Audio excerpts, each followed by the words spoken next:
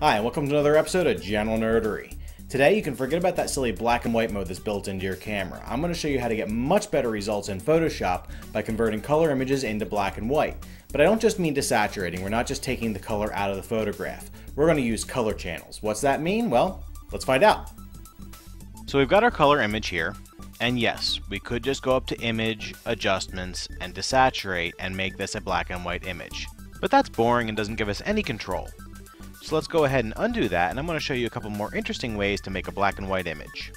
The first method, and one I've used frequently myself, especially when dealing with inanimate objects such as this, is simply go over to Channels, and here we can see the red, green, and blue color information of our total color image, but we can view them independently, meaning by clicking on the red here, we view just the red color information of our color image. You'll notice that the red berries become almost white because they are almost entirely red, while the blue background becomes almost black. Likewise, if I click on the blue channel, the blue background becomes very light and the red berries become almost black. And green is going to be something else entirely as well.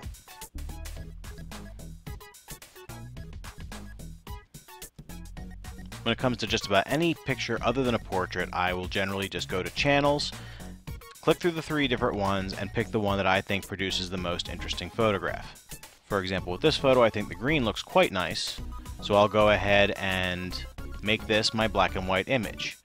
It's done quite easily. Simply go up to Image, Mode, and select Grayscale. Discard other channels. That means it's going to throw away the red and blue information and make a black and white image simply out of the green channel. And there we have it. That's our new black and white image.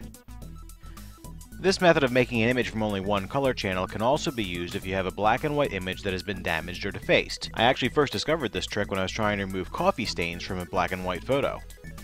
In this case, I printed out a black and white photo of my little brother and deliberately defaced it with a red and orange marker.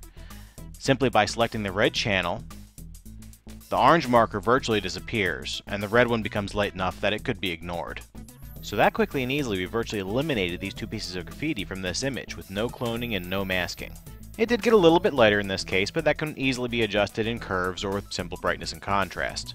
So remember, it can be helpful to scan your black and white images in color mode. Now the one color channel technique is great and all, but I rarely use it for converting color portraits, and the reason is it has a very dramatic effect on skin tones. The blue channel and the green channel are usually just flat out unusable. They tend to darken the skin and make any blemishes or imperfections stand out like a sore thumb. The red channel can be useful depending on the look you're going for. It tends to give skin a white, almost porcelain look. It's not very natural looking, but it can be nice sometimes. Still, there is a better way to handle images like this, and that is to use the channel mixer. It does basically what we were doing before, but allows us to blend the three channels together at our discretion. Now, depending on your version of Photoshop, you may be able to do this in what's called an adjustment layer. However, I'm going to use the method that works in all versions of Photoshop so everybody can follow along. Go up to Image, Adjustments, and now Channel Mixer. Click the monochrome button.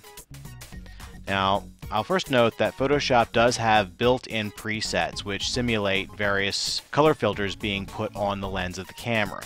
Using the blue, green, or red filters will do basically the same thing as if we were selecting those channels. However, the yellow filter and the orange filter can produce some quite nice results for portraits. Particularly the orange filter, as it reduces skin blemishes and so forth, softens the complexion without producing that porcelain skin look. We, on the other hand, are going to be working manually. By adjusting the red, green, and blue sliders, you can turn up or down that color channel's presence in the image. Keep in mind that if you turn one color channel up, you do need to turn down another or others in order to keep from overexposing the photograph.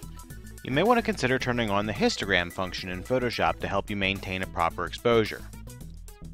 If you don't know how to read a histogram, well, in an overexposed image, the histogram will run right off the right side. In an underexposed image, it will get squashed to the left. You want a nice even slope taking up as much of the histogram as possible without running off either side. And as long as you can maintain something similar to this, you will have a nicely exposed image. Once you have the channel mixer set to your liking, select OK, and now save your image. And that's 2 techniques for getting improved black and white images from color ones using Photoshop.